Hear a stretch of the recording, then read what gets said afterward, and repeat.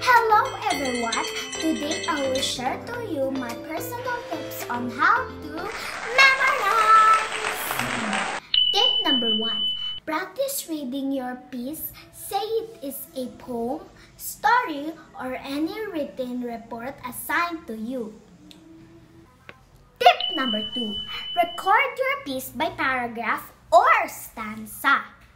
As the case may be, you will be needing a cell phone for you to record. You may use voice memos or the video menus on your phone. Remember to check your pronunciation, diction, intonation, and the emotions needed in your piece before recording it. Maybe you get some help with your mom, dad, or your teachers. Tip number 3. Listen to your recorded piece as many times as you can until you remembered or memorized everything, or until you recite it by yourself.